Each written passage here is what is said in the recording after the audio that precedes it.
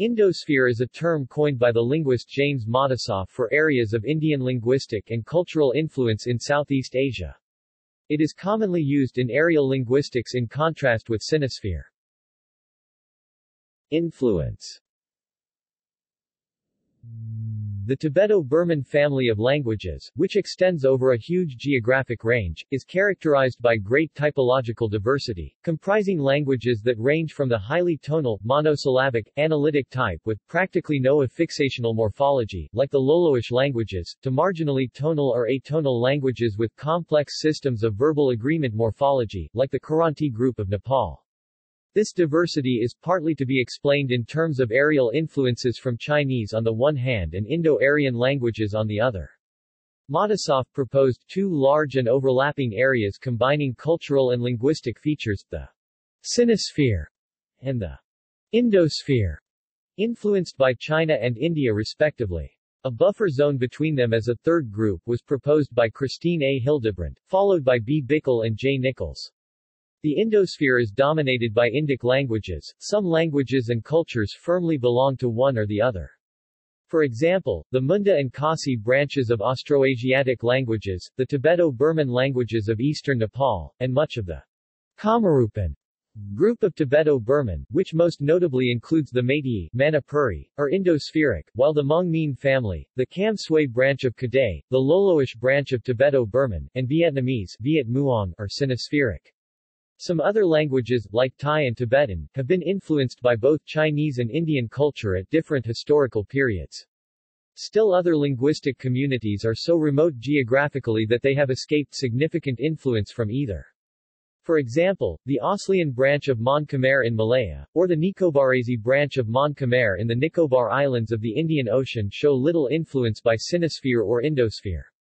The Bodish languages and Kham languages are characterized by hybrid prosodic properties akin to related Indospheric languages towards the west and also Sinospheric languages towards the east. Some languages of the Kiranti group in the Indosphere rank among the morphologically most complex languages of Asia. Indian cultural, intellectual, and political influence, especially that of Pallava writing system, began to penetrate both insular and peninsular Southeast Asia about 2,000 years ago. Indic writing systems were adopted first by Austronesians, like Javanese and Cham, and Austroasiatics, like Khmer and Mon, then by Thai, Siamese and Lao, and Tibeto-Burmans, Pyu, Burmese, and Karen. Indospheric languages are also found in mainland Southeast Asia MSEA, defined as the region encompassing Laos, Cambodia, and Thailand, as well as parts of Burma, peninsular Malaysia and Vietnam. Related scripts are also found in Southeast Asian islands ranging from Sumatra, Java, Bali, South Sulawesi and most of the Philippines. The learned components of the vocabularies of Khmer, Mon, Burmese and Thai Lao consist of words of Pali or Sanskrit origin. Indian influence also spread north to the Himalayan region. Tibetan has used Devanagari writing since 600 AD, but has preferred to calque new religious and technical vocabulary from native morphemes rather than borrowing Indian ones. The Cham empires, known collectively as Champa, which were founded around the end of 2nd century AD, belonged directly to Indosphere of influence, rather than to the Sinosphere which shaped so much of Vietnamese culture and by which Chams were influenced later and indirectly.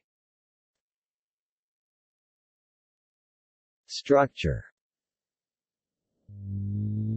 Languages in the Sinosphere, roughly Southeast Asia, tend to be analytic, with little morphology, monosyllabic or sesquisyllabic lexical structures, extensive compounding, complex tonal systems, and serial verb constructions. Languages in the Indosphere, roughly the Himalayas and South Asia, tend to be more agglutinative, with polysyllabic structures, extensive case and verb morphology, and detailed markings of interpropositional relationships.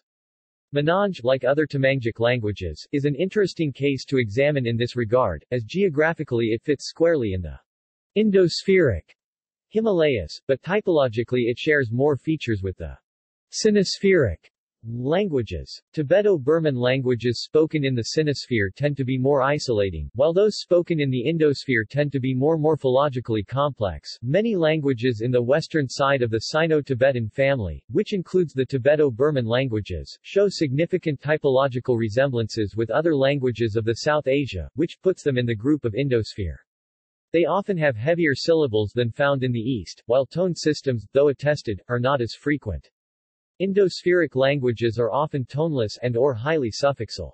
Often there is considerable inflectional morphology, from fully developed case-marking systems to extensive pronominal morphology found on the verb.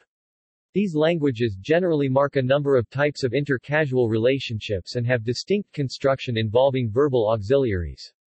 Languages of the Indosphere typically display retroflex stop consonants, postsentential relative clauses and the extended grammaticalization of the verb say. In Indospheric languages, such as the Tibeto-Burman languages of northeast India and Nepal, for example, the development of relative pronouns and correlative structures as well as of retroflex initial consonants is often found. See also: Greater India, Sanskritization, Indian honorifics, influenced the Malay, Thai, Filipino and Indonesian honorifics, Indian diaspora, ancient, Pio, and current, NRI. References. Further reading. Language variation, papers on variation and change in the Sinosphere and in the Indosphere in honor of James A. Matisoff, David Bradley, Randy J. Lapola and Boyd Mikhailovsky eds. pp. 113-144.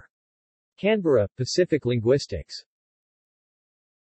Ankerl, Guy, 2000, Global Communication Without Universal Civilization, INU Societal Research, Volume 1, Coexisting Contemporary Civilizations, Arabo-Muslim, Bharati, Chinese, and Western, Geneva, INU Press, ISBN 2-88155-0045.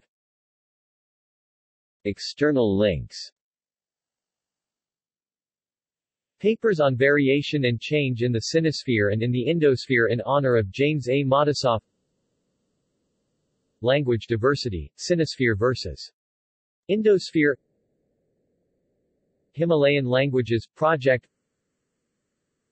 Rethinking Tibeto-Burman, Lessons from Indosphere. Aerial linguistics and mainland Southeast Asia.